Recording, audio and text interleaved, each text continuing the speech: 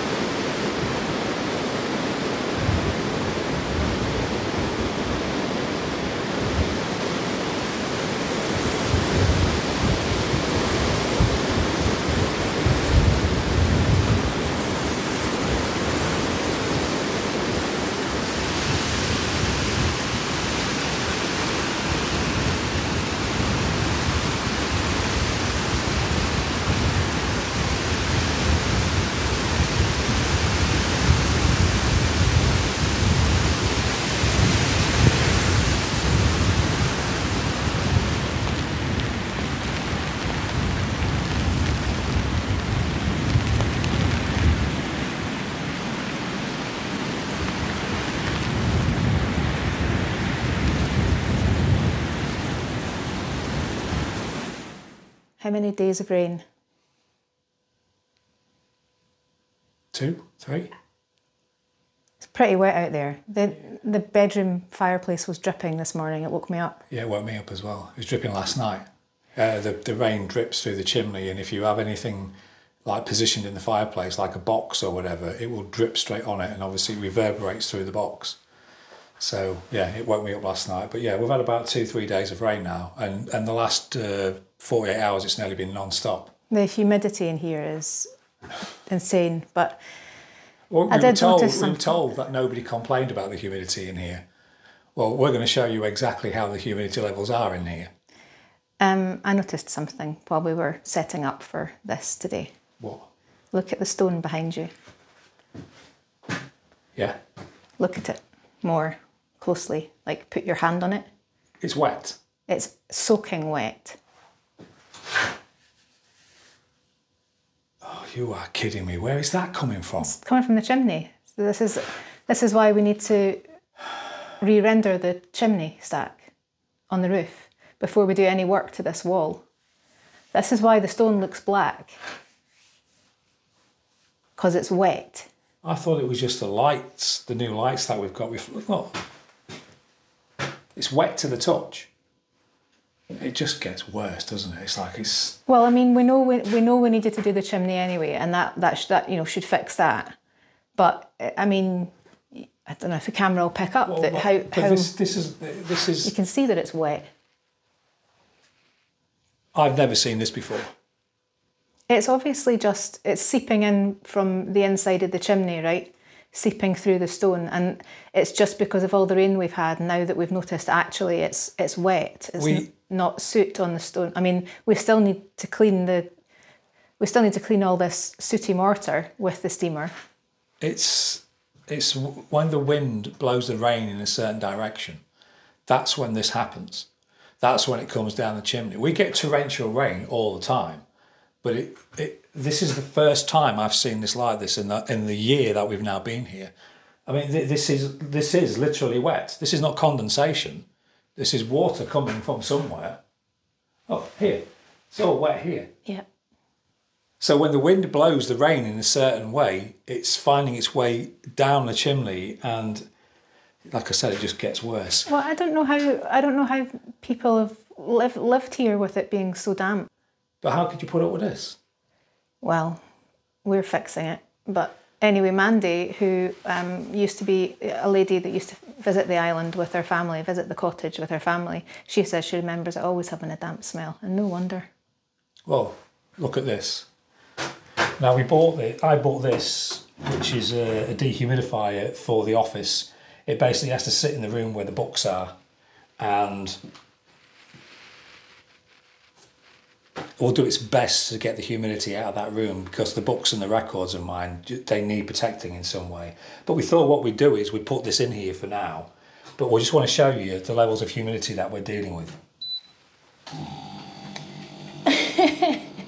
So that's 90% humidity in this room right now. Just turn it off. 90% humidity, yeah? Yeah. Well, isn't that 10% off from being in a swimming pool? Yeah, pretty much. Like if this house was in a swimming pool right now, it would be 100% humidity. You can certainly feel it in your lungs today. Come here, let me show you the back wall. I have to be honest with you, I'm not laughing about this. I am not happy about this at all. Because, I mean, seriously, 90% humidity in this room. We've got water dripping off the walls. And even though we're here to sort this out, it's doing my brain in. It really is starting to do my brain in. Let me show you this back wall. You can see, really, now that we've had so much rain, the extent of the water ingress here. This lime is drying. It's just drying slowly. Even the back wall, it's drying. And the same on the hearth. But all the way along this wall, it's just... And now we know why the hearth was damp. Right? I'm having a hard time dealing with this, I have to tell you that. I am. So I don't really want to say anything because I've got nothing good to say about it. Well, I'm not... when we come up against problems, I find it difficult, you know, because we don't know what we're doing until we research it, and then we can get a plan in place and I feel better again. And that's one of the reasons this refurb is taking so long, because we have to figure things out as we go along. And everyone knows old houses, they throw things at you. But yeah, living in 90% humidity is not acceptable. Well, it's, yeah. The thing is, yeah, it's only this time of year. Yeah, that's true. It's not like this for me is the worst time of year to be on this island. And that's from the experience that I had last year. It is so wet during this time. And this continues right the way through until the end of September. And then it disappears. So you really only have it for about 2.5 months. Yeah, and that's why we thought once we dug out the trench, which was the first thing that we did, took out all the vegetation, that's why we thought we'd pretty much cracked the damp problem, because the rainy season stopped. But it's not the case. No. And you know, your home's supposed to be your refuge. So I guess that's one of the reasons why you're having a hard time dealing with it. Nobody knew the extent of the problems in this house until we took the walls back.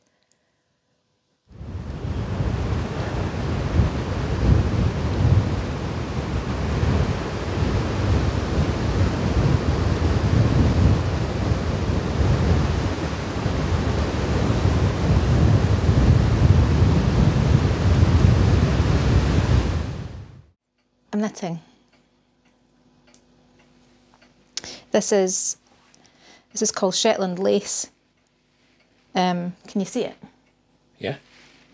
It's a style of knitting where you deliberately make holes, basically, and it's some of the Shetland lace is it's incredibly fine, incredibly intricate and fine. It's beautiful stuff. This is going to be a shawl. And this is the border of the shawl. You see why it's called lace, right? But my mum my mum taught me to knit when I was a girl, and I stopped knitting till I think probably I was in my late 20s again from girlhood. I guess you go through that phase where it's not cool to knit. Only grannies knit, and then you reach a certain age and you realise that actually it's a really useful skill to have, and the fruit of your own hands, right? It is when you need a sweater and a woolly hat. Yeah, I think it's a nice connection to our ancestors to be working with our hands like this. My grandmother used to make actual lace. I've got some of her lace. I don't really know, I wouldn't throw it away, but I don't really know what you would use it for. Doilies and things like that. They're not really the thing now, are they? Nope. But yeah, women get knitting.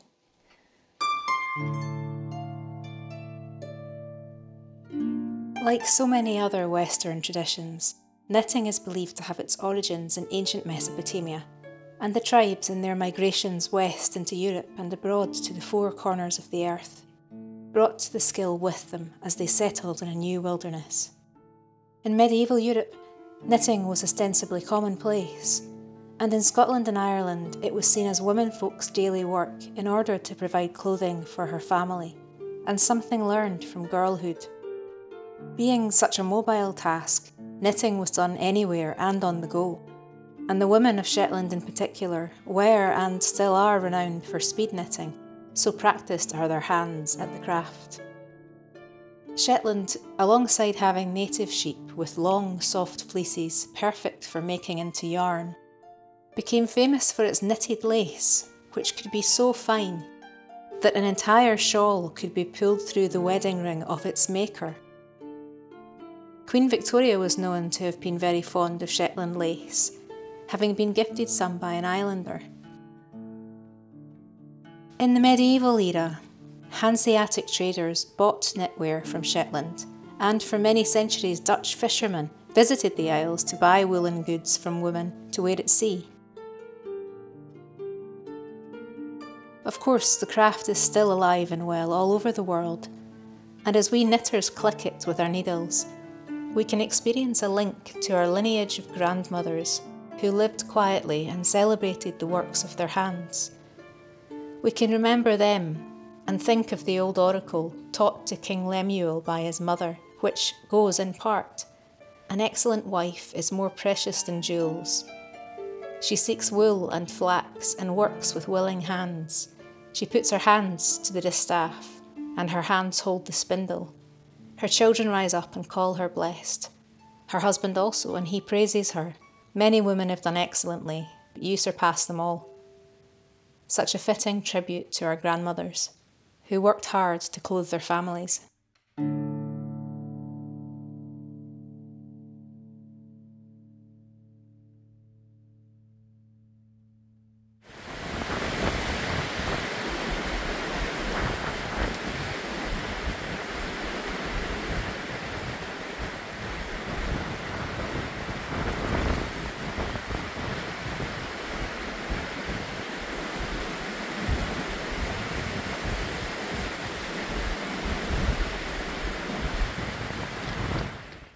Well, I'm interested to see how this works. Well, I mean, your interest is in between the stone. Mine's actually on the stone itself. I think the stone's going to dry out. I think it's going to dry out, and well, I think it is going to have some soot staining still, but the colour's going to lighten up as it dries, which is going to take a long time actually. This is water damage. This is not soot like we think it is. I think this is water. I think this is where the water's coming through.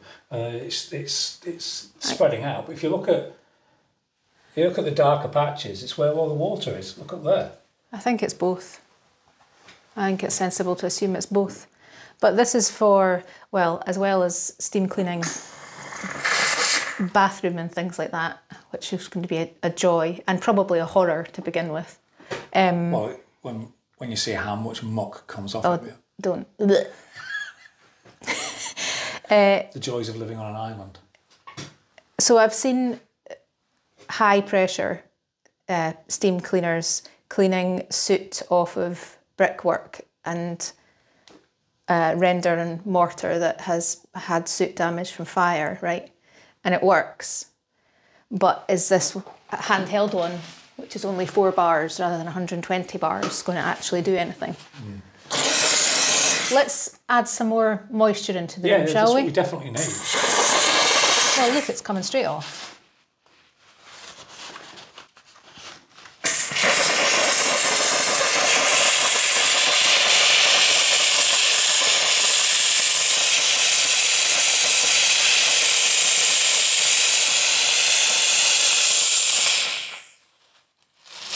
It's definitely lightened up. Look at that. I don't want to look at it. Right, let's pick a really dark spot. Oh, just pick the darkest. Well, you can't get up there, can you? Well, that was the darkest spot. Well, what about all this in here? All that in there is the darkest spot. All right.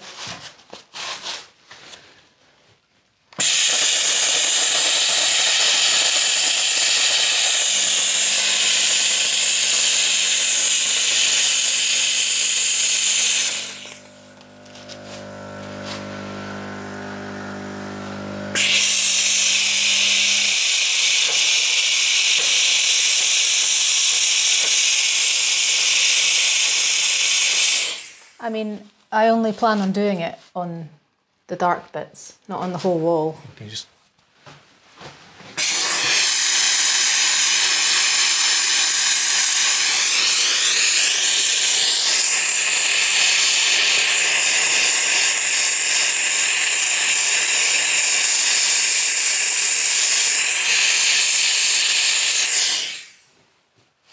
You're not going to know until it dries out, but...